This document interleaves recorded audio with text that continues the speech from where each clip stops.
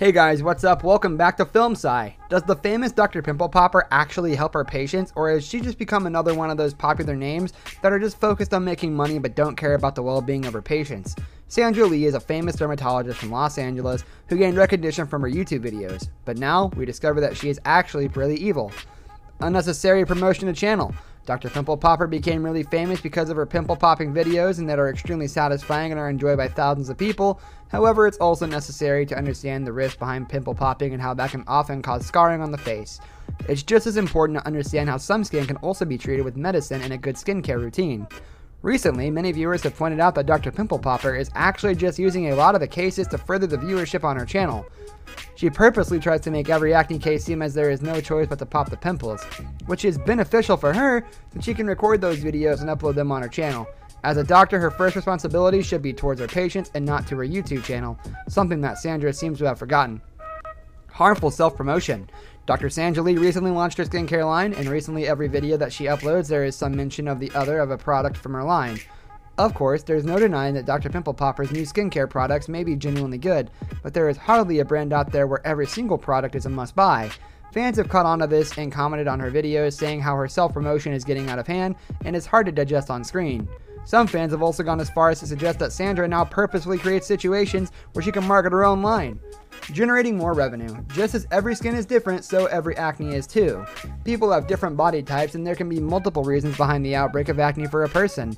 In fact, if you recommend the same products to everybody, then there is a chance that it will worsen a patient's skin condition more than helping it. It's also really unfair to give a patient false hope about getting cured when you know you're not treating them to be cured in the first place. Many patients come to her because of her media popularity, and it looks like Dr. Pimple Popper uses this to her advantage by making sure they are commercialized on her channel in order to attract more customers. Withholding important information.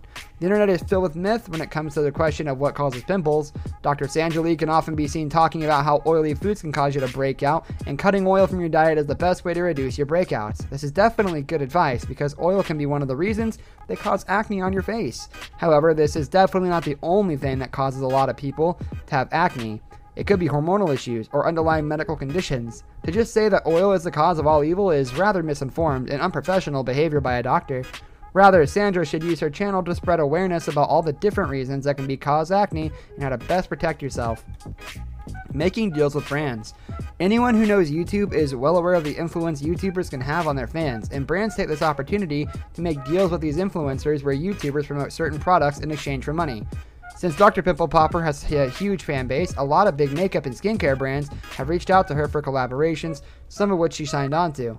She makes sure to bring up their name and rave about their products frequently. While some of these products may be genuinely good, oftentimes it feels like she's just promoting for brands for the sake of it, and the products may actually not be as good as she makes them sound. Deception on a grand scale. When you become a doctor and start treating people, you take on an oath to always protect your patients and follow medical procedures that are in their best interest. Misleading a patient to make more money off them is probably the most unprofessional thing you can do as a doctor. But apparently, it looks like Dr. Pimple Popper has no problem in doing this. She's often known to not share important information with her patients, so they keep coming back to her. For example, Dr. Sandra Lee mentioned how washing your face with plain water will keep your skin clean and make sure that no new pimples pop out. However, given our pollution levels in dirt, your skin definitely could go with some exfoliation or cleansing every now and then. Regardless, just washing your face twice a day rarely keeps the pimples away from most people. While Pimple Popper's advice is solid, it can be misleading for some people, and at the very least, she should put a disclaimer that says, just keeping your face clean will not automatically cure all your acne, and some people need stronger medication for it. This brings us to the end of our video. I hope you enjoyed it. Hit like if you did, and don't forget to subscribe to our channel so you don't miss out on any of our videos in the future. Also, watch the 2 videos that are on your screen because I'm sure you'll love them. With that, I'll see you in the next video.